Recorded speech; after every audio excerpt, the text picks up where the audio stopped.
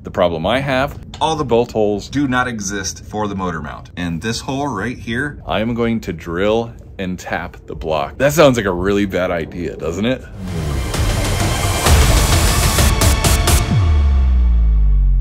Hey Garage Fabbers, it's good to see you again. And if you're just joining, we've been working on my wife Caroline's 1987 Mitsubishi Mighty Max. We are completely rebuilding the air suspension and installing a turbo 4G63 engine. In the beginning for this project, we bought a running, driving Eclipse. The idea was, rather than buying an engine and then having to source all the pieces and parts to make it work, we'll buy a complete, perfectly good car and we'll have all the parts we need. It was a brilliant idea, if I do say so myself. Except, I bought the wrong Eclipse. It's going to be a pretty exciting day and potentially depressing. The way I want to build these motor mounts is to set the engine in between the frame rails in the exact position it needs to be in, and then construct the motor mounts with the engine in place. So we get to see what the engine looks like in the truck for the first time. That's cool. But I also need to make sure that the engine angle front to back is correct. So I'm going to attach the transmission, which means we also get to find out what the pinion angle is going to be so that we can finally finish up the axle. And I want to attach the exhaust manifold because I'm honestly expecting some clearance issues with the frame rails because we Z'd the frame, we brought the frame rails up, and we narrowed the frame. So I'm about 100% sure that the exhaust manifold or the turbo is going to contact the frame rails. Hopefully not, but the chances are we're going to have to redo some exhaust and get stuff to fit. So we get to see what that looks like, and I need to make sure there's enough clearance between the engine and the radiator, so we get to put the front clip back on. So we get to see quite a bit of assembly today. It's all a dream, we have to take it all apart, but it should be kind of neat, right?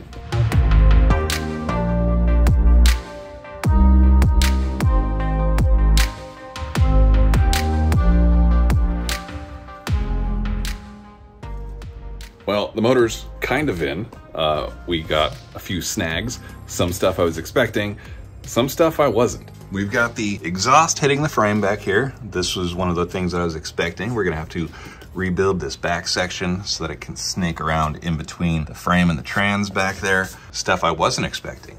Looks like the turbo is going to hit the frame pretty soon. I thought I read somewhere that this can be clocked, so I'm gonna twist that out of the way if I can. And the oil filter housing, that's something I wasn't expecting. It's hitting the tabs for the lower control arms. I was planning on cutting these off anyways so that I could make them adjustable like we did in the rear, but I was planning on putting them back exactly the way they were, just my own design. That's not gonna work. I'm gonna cut off the tabs for the control arms and see if we can get this motor to drop down just a little bit more so we can get started on the engine mounts.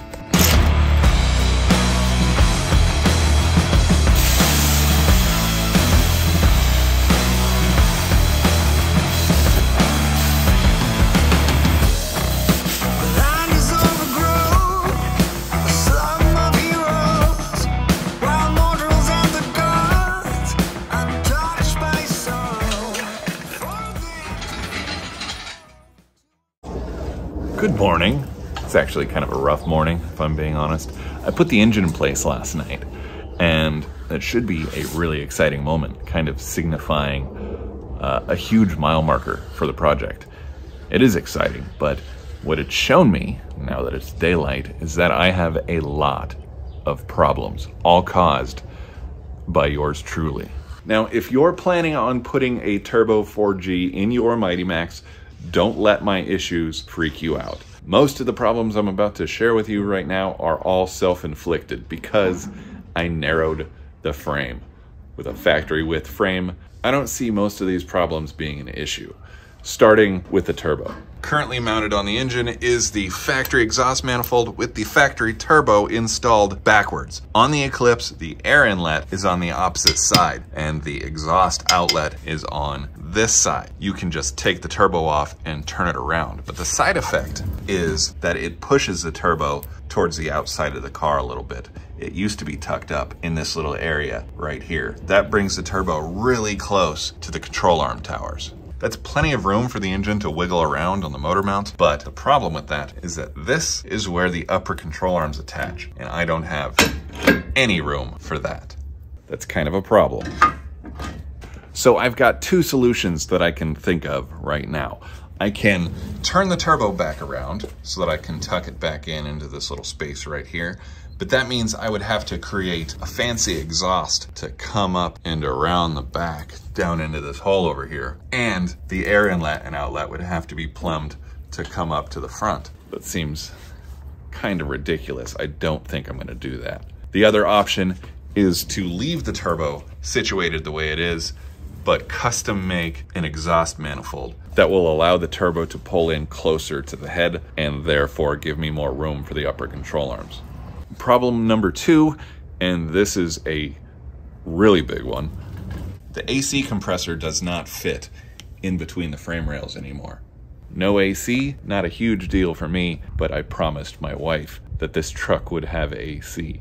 I don't know if I need to make a really strange frame rail so that the compressor fits with the factory bracket, or build my own bracket that'll just pull the compressor in tighter to the block. I really don't know on this one. Some much smaller issues are this sensor on the oil filter housing is dangerously close to the frame rail. That one's not a big deal. I wouldn't mind just cutting a hole in there, similar to these holes back there. There's not a whole lot of weight being held on the frame up here, so who cares? Or I could just get a smaller sensor perhaps.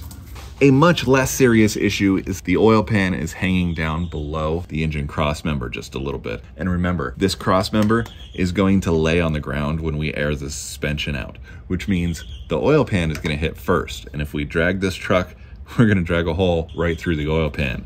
That's no good. So I either need to modify the oil pan a little bit and the pickup inside to pick it up off the ground, or I just need to lift the front of the engine up, giving it a little bit more tilt. Lifting the motor wouldn't be all bad though, because currently my engine is resting on my cross member. So if I were to leave the motor where it was at, I would need to clearance out this cross member that we just made. Not a big deal, but I don't really want to do that. So maybe lifting the motor is a better option. After propping the engine up on a couple wooden blocks, the engine is now in at the height that I want and the angle that I want. All that's left is front to back spacing. I'm happy with how much space I have back behind the motor at the moment, but I don't know what kind of space I'm gonna have in front of the radiator. So the only thing I can think of to do is to install my front clip, at least temporarily, and the radiator with the fans on it, and see what kind of clearance I have to see if the motor needs to move back or forward or whatever. I'm missing some pieces at the moment, but I got the important ones. I got the radiator. It appears that there is plenty of room right now. The stuff I'm missing is the crank pulley. I don't know how far that sticks out, but I looked up some photos and it doesn't look like it sticks out much further than the water pump pulley. So I've got plenty of room. I could potentially move the engine forward a little bit. Now would be the time to do it, but I can't decide if I want to push it forward or just leave it where it's at. I got to rebuild the firewall anyways, so modifying the firewall a little bit to clearance some items on the back of the head, which I know you sometimes have to do, is not that big a deal. But I think I'm just gonna keep it right where it's at right now, and we're gonna start making some mounts. Remember the tantrum I was throwing at the beginning of this video about how my motor's not the right motor? Well, there's a couple different choices when picking a 4G63 for the Mighty Max. There's a 6-bolt and a 7-bolt. I really don't want to get too in depth on that. That's like really boring unless you're doing the swap. Let's just say I got the 7-bolt and there are several issues with doing a swap into a Mighty Max with a 7-bolt motor. We're going to talk about each one individually as I come across them, but the one right now is you are supposed to be able to use the Mighty Max engine mounts to bolt the 4G63 directly into your truck. The problem I have with the 7-bolt, all the bolt holes do not exist for the motor mount. I think I threw away my Mighty Max mounts, so I'm not even sure what holes they're supposed to use. So here's the plan. I'm gonna make some plates that fit these two holes and this hole right here that doesn't exist yet. I'm going to drill and tap the block for that rear bolt. That sounds like a really bad idea, doesn't it? I'm gonna start by building a plate that bolts to the side of the block, and then we're gonna start attaching some tabs for some bushing mounts. Where's my bushing? I'm going to be using these for the engine mounts. Super simple design. Let's get to it. All right, I've never made block plates for motor mounts before, so I'm kind of winging this one. I've been planning this in my head while laying in bed at night, and I've got some ideas that if they work, they'll be quite brilliant, and it should work with any engine that you're doing. The big issue is making some steel plates with holes that match the holes in the block. So how do you do that? I'm gonna start by making some special service tools out of some bolts, and then we'll go from there.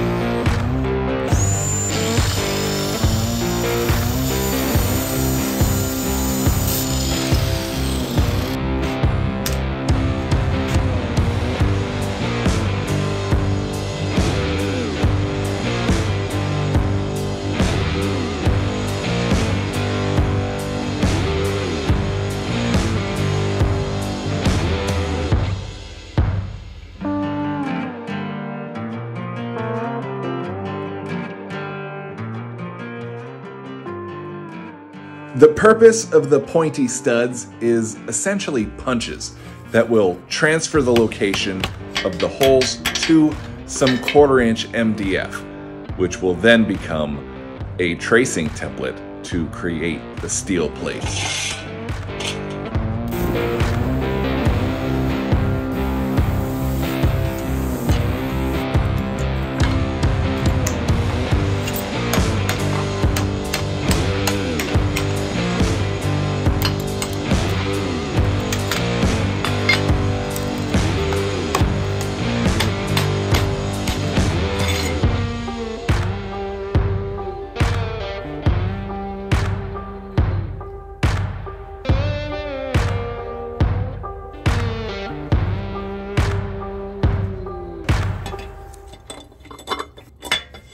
There's some sort of plug in the block right there.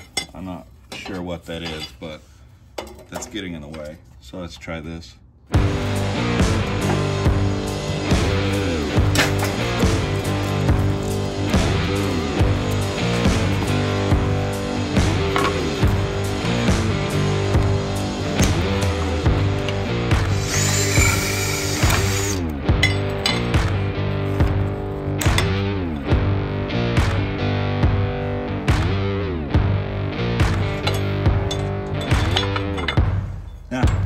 Nice. So our polyurethane bushing mounts are gonna float in space right about here. And I got a couple ideas on how to make some tabs for this. We're making cardstock templates again, but today we're gonna make a movable one. That should be fun. So my bushing is 2 inches wide. So I'm going to set a compass at 1 inch and draw a couple of circles. I'm using a compass this time rather than tracing the bushing because I actually need the center point because I'm going to make 2 cardstock templates that hinge on one another.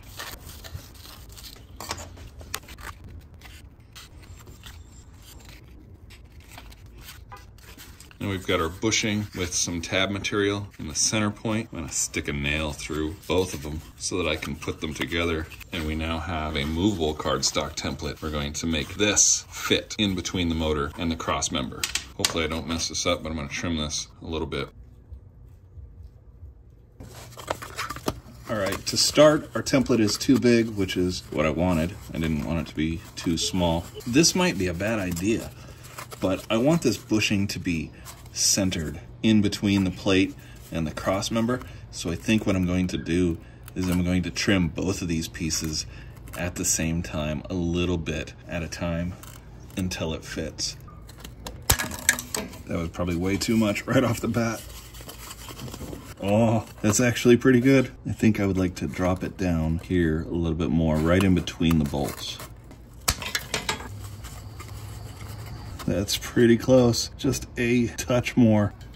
There it is. I'm gonna keep that one right there. There's our brackets. Let's go make them out of metal already. All right, I need to cut out 4 tabs total for these bushings. 2 of them are going to be a complete bushing tab, similar to what you might see on some suspension that we've done before. And then 2 of them are going to be just this bottom section right here. Very small pieces of metal that fit the outer shell of this bushing assembly. So I'm gonna make all those out of some 1/4 inch, 2 inch wide flat stock.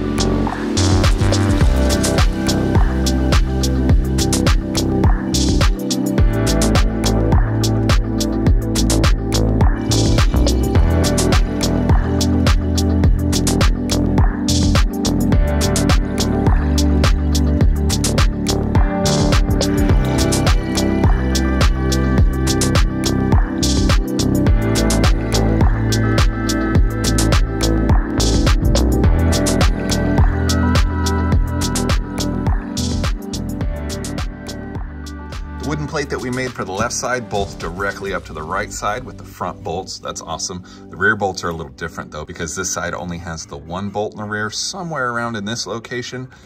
I want to use the same pointy stud method to figure out exactly where the hole goes, but before I can do that, I need to drill and tap the block. And in order to do that, I need to pull the motor. I don't want to pull the motor and put it in and pull the motor and put it in and pull the motor and put it in. So what I think I'm going to do is skip ahead, and I'm going to turn this wooden plate into a metal plate so that I can weld the bushings in place, even though I don't know where the rear hole is yet. And then once everything's welded together, then I'll pull the motor one final time and figure out where those holes need to go. I know that the rear hole is located on the intersection of this rib on the block and this rib on the block. So I'm going to mark the approximate location. So the hole should be somewhere around in this area. So this plate doesn't need to be nearly as big. So I'll trim a lot of it off. And since there's only one hole, I'll probably get creative and cut off these corners.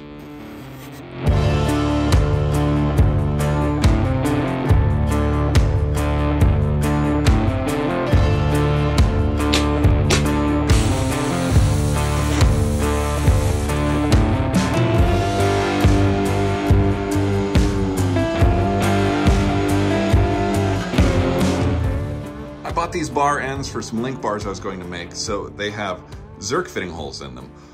I don't think engine mounts need Zerk fittings, but they're there, so why not make sure that they're accessible?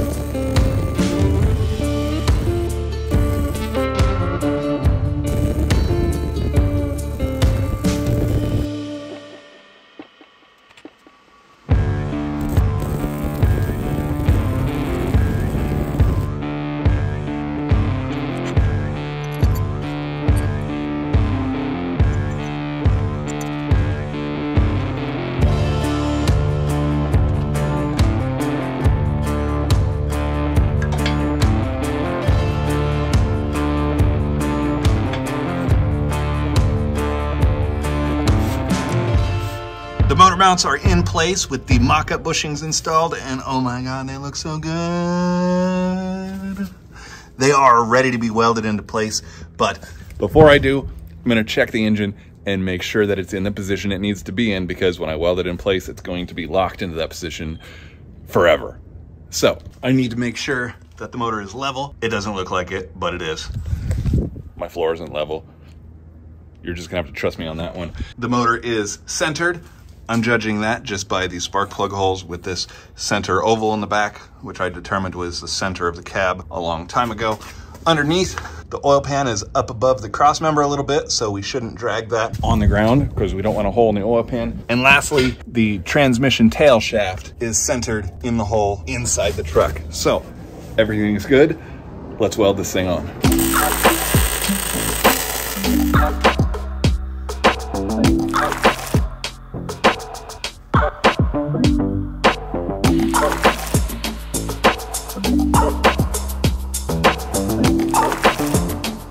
There's a couple spots I can't weld until I take this apart, but other than that, these are fully welded up and ready to go. All that's left is to drill a hole in the back of the plate there and drill a hole in the block.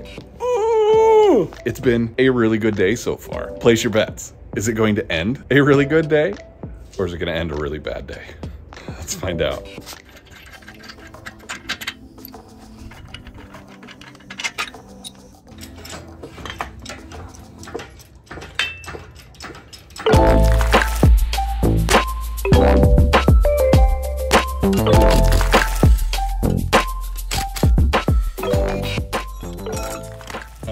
There it is. That's what we're drilling right there. I'm going to drill it at about 1 inch deep. There shouldn't be anything going on there up to 1 inch. I hope not. The hole I'm drilling is for this bolt, which is a metric 10 by 1.25. I've got a 10 by 1.25 tap standing by, and I looked up on the interwebs and found that the drill for this tap is an 11/32. So this is the full size that this hole is going to be, but my plan is to start with a smaller drill bit and slowly step it up until we get to this bit. What I like to do, rather than just trusting the internet, I like to take that drill bit and drill into some plastic or some wood so that I can test the tap and make sure that that drill bit is not too big in case it was a typo or somebody just didn't know what they were talking about.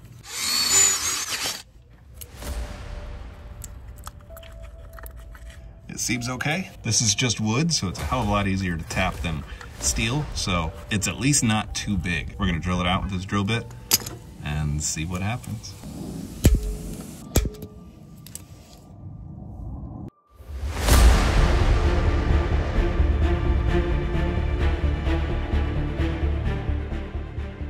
I think we're getting close to an inch already, so I'm going to mark the drill bit. It'll keep me from drilling too far.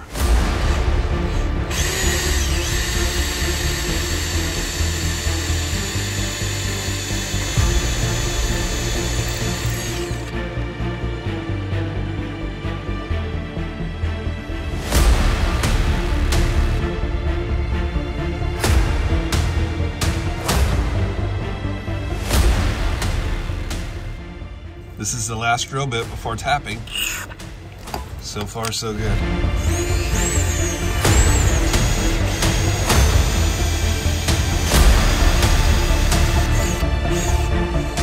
Been able to feel the bottom of the hole for all the other drill bits. Feel like I'm going past 1 inch suddenly. So I'm gonna mark the drill bit again.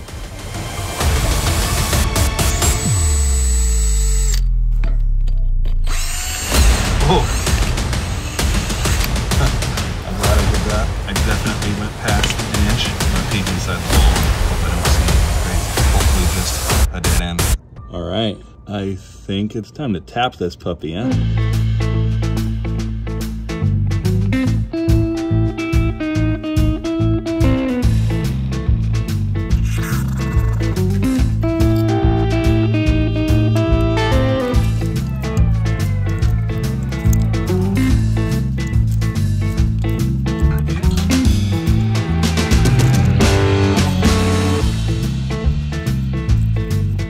Nice. Where's my pointy stud? We gotta mark where this hole is now.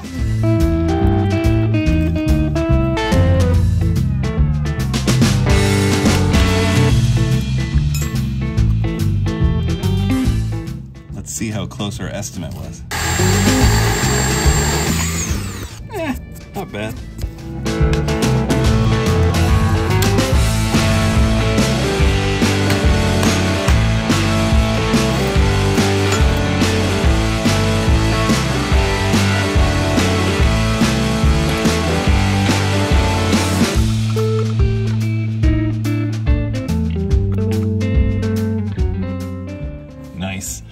All that's left to do is to find out how much of a spacer I need back behind this bolt, because there's a little bit of space and I don't want to tighten this bolt down without a spacer back there. So we're just going to figure out how big that spacer is, slap that on there, and we are done with these motor mounts. Oh yeah, and I got to weld this up too. The way I'm going to figure out how big of a spacer I need is just to put a bolt in until it hits the block, and then mark the bolt with my fingernail right on the outside of this plate. So from the outside of the plate to the block is about 3/4 of an inch, and this is a 1/4 inch plate. So we're gonna subtract a 1/4 inch from 3/4 of an inch, and that's a 1/2 inch. I need a 1/2 inch spacer on the back side of this to space out between the block and this plate. Let me go cut that out real fast. Well, today's a win for hoarding. I save silly stuff like this. These are just some spacers I made out of some DOM tubing, I think for a suicide door. I don't remember, but guess what? It's already a 1/2 inch wide, and the bolt fits through there with a little bit of room. This is perfect. It's a perfect little spacer. Just gonna weld this to the back and then try it out, and I think these motor mounts are done.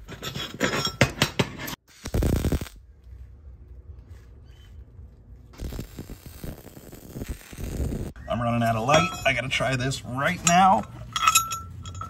And it's still hot. Ow! I can finish welding this stuff up in the dark. I cannot, on the other hand, film in the dark. So, once again, I'm rushing to get a video done. That's awesome. That is absolutely perfect. Well, guys, it is finally done. Let me see if I can get a shot of that spacer in the back. There it is. A hole that didn't exist before, and a motor mount that was not meant for this motor. It is a good day. Finding out that I bought the wrong motor for this swap was a huge kick in the sack. And this was just the beginning of the challenges that this swap is going to throw at us. But that's life. Things don't always go as planned. Just stop for a moment, breathe, and keep moving forward. I'll see you in the next one, my friends.